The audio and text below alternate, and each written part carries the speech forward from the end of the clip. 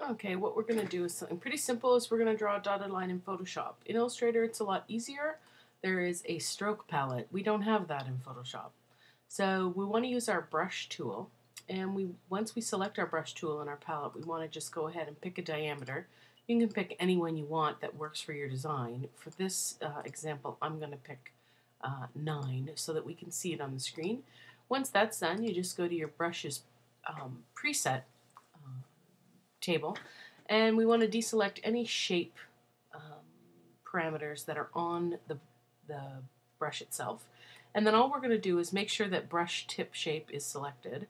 And what we're going to do is we're going to change the percentage to more than 150%. In this case, I'm going to choose 250. If you chose a larger number, the gap between the dots will increase.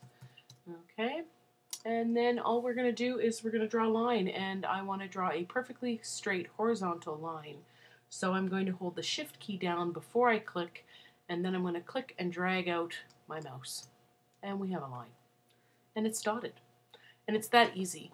You can also change color. Just double click your color palette, and you can choose to coordinate your colors with your design.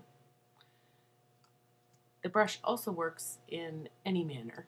It just happens to be that most web design use it horizontal and vertical, and you do that using Shift. I hope that helps.